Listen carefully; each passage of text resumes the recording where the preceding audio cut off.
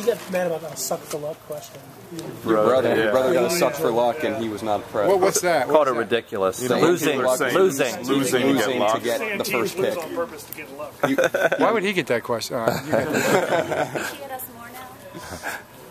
I've always appreciated you guys, really, honestly.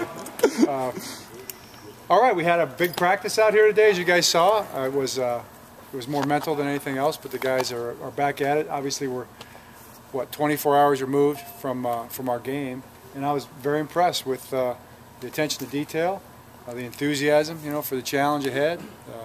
Guys had already been into their iPads, had already been studying the upcoming opponent. They did a real good job.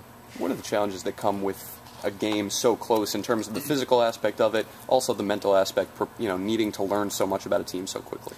Well, it is a challenge. It'd be hard to do this every week. It would be I'm sure it would be impossible actually, but I think we can do it in a week. Teams do it.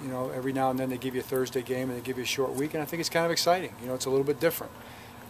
It's more condensed, and you have to go to work, both as far as taking care of yourself physically and the mental part of it. And you pack a lot more information into a lot fewer days. We've seen Jim give the handshake. There's going to be a hug, I would presume, before and after the game, or will it be the traditional handshake, Coach? It's unpredictable, Jerry. It's not something that can be predicted.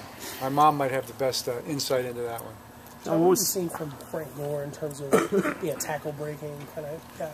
Yeah, well, Frank Gore's a premier back, and he's I think he's, as far as their run game goes, he's the straw that stirs the drink without question. He makes those plays go. They run a bunch of plays. They run just about every scheme that you could possibly run.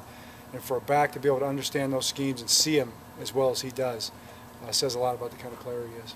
John, you mentioned yesterday at the press after that you were going to go right back to the office and start watching film.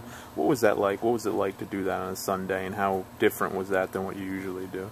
It was cool. Took a stop through McDonald's though, so that was good. What'd you get? They have a new thing now. It's like a double burger. What's it called? You guys? Double double. Double double. Double double. Very good. It's excellent. It's excellent. So you're eating healthy. Double double. That's right. But no, it was good. It's good to get back to football.